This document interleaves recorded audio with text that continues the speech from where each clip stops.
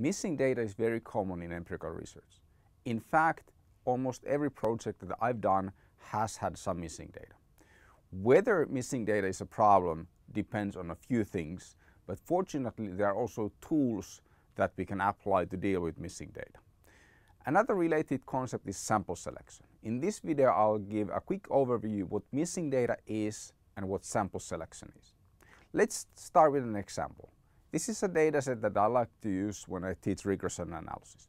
We have a bit more than 100 observations of data, and the units that we observe are occupations from the Census of Canada in the 1970s. Our task is to explain income with the other variables. So we have education, share of women, and a prestige score for the occupation, and we want to explain income. The data are complete, so we have every value for every variable for every case. There are no holes here, no missing data. And so this is easy. But what if, for example, we don't observe the prestige score for the government administrators? What do we do about it, and what's the consequence? If we use this data to run a regression analysis, then by default our statistical software, regardless of which software we apply, simply will drop government administrators from the data and run the regression model using the rest of the cases. Is that a big problem? We will still have a bit more than 100 observations, so maybe dropping one out of a bit more than 100 is okay. Okay, so what if that's not the only missing value? What if we have missingness also here? So we have general managers and the share of women is missing. 2 observations out of a bit more than 100, probably not a big deal, we can just run a regression analysis. Okay, what if there is more missingness? If we have a missing value for one variable in every case, if we run this regression analysis with this data, then the default regression command will just report that there is no data to run, because by default the action is to drop all the cases that have any missing data. So are these data useless for estimating the effects of education, share of women, and prestige on income? The answer is no. There is lots of information. We still have 75% of the available information because we have 4 variables and only 1/4 of the values are missing. It just happens to be that missingness is spread out through all the observations. We can estimate the effects of education, women, and prestige on income, but to do so we need to apply modern missing data techniques. Simply eliminating observations will not cut. This is a very common scenario. So quite often researchers face with a limited number of missing cases or missing values. For example, in Ylirenko's article that I use as an example when teaching measurement, they report that they had 180 final cases after dropping 15 observations. The amount of data that they drop is about 8%. Is it okay to throw 8% of your data away without analyzing what is the impact of doing so? Probably not always. Sometimes throwing 8% of data away might be okay. In other cases, it might not be okay, depending on why the data are missing and what is the missing data pattern and what's the mechanism for creating the missing data.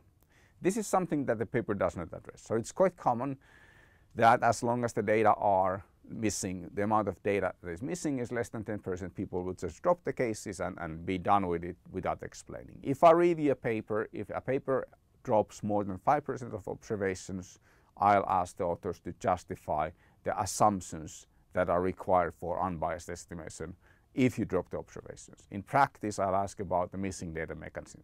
I'll talk about the mechanisms in a different video. So what is missing data and what is selection? Missing data refers to a typical scenario where we have some cases and some variables that don't have data for some of the cases. There are a couple of techniques that people commonly apply that are bad. First, deleting cases unless the missingness is random and there is not a lot of missingness, it's not a good idea. Even worse, people use something called mean substitution. So if you have a variable that has a missing value for a case, then you take the average of all other cases and you use that average in place of the missing value.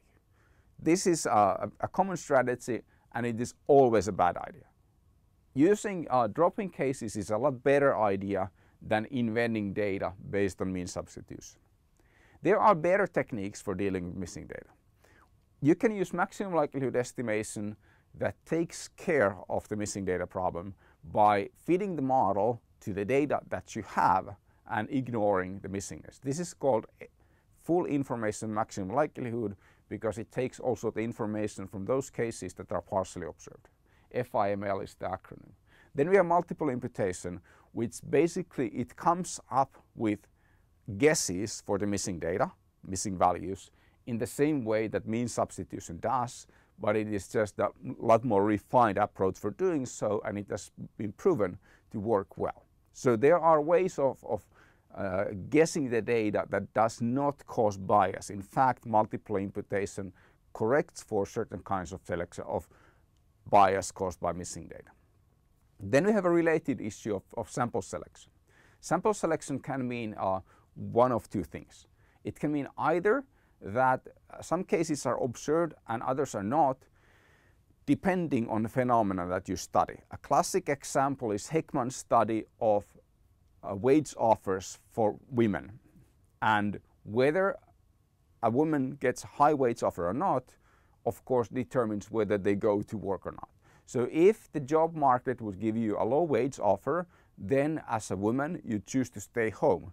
This is a study is from the 1970s, so things might be a bit different now. The problem here is that because you don't actually observe the wages that the women were offered, rather you observe the wages that they got, then there is systematic selection because the cases that you observe depend on the value of the dependent variable. And this is a problem. You can deal with this problem using a selection model. Another problem is sample selection or selection to the dependent variable. A classic example is a medical trial. If you allow people to select themselves in the treatment or condition, only those people who are sick go to the treatment and those people who are not as sick go to the control group. Then if you compare after receiving the medication, the treatment and the control, the difference between the treatment and the control group is not only because of the medication's effects, but it's because the sick people decided to go to the treatment, the people who are not as sick decided to go to the control. This is a difference in levels. But there's also another kind of sample selection that is a more tricky thing to deal with. And it is if the effect depends or varies between people. For example, in management, one of the key principles or key things that we believe in is that managers make informed decisions. So if we study, for example, which companies invest in factories and what is the effect of investing in a factory, then only those companies who think that they will benefit the most from the factory investment will invest in the factory. So the effect is not the same, and managers make decisions based on the expected effect. If the managers are any good, they can actually estimate what is the expected effect. And this kind of selection on the expected effect causes some issues that we need to deal with. The techniques that we apply for that case, if we have these differing effects, we actually apply the same kind of selection model that we apply to the missing data problem. So in this way, selection model and or missing data and sample selection are related because the same tools and principles apply, although this might seem as unrelated issues. I'll explain these concepts in more detail in other videos, but for now, just need to understand the missing data. Some observations are missing that we would like to have. Sample selection can mean a systematic pattern of missingness. Either full case is missing or the dependent variable is missing, or one of the values of the explanatory variables is chosen based on the expected gains from that variable for that case. There is a large and developing literature on missing data analysis. Unfortunately for applied researcher, these literatures are technical, but once you understand some of the basic principles, then it's not that complex to apply these techniques.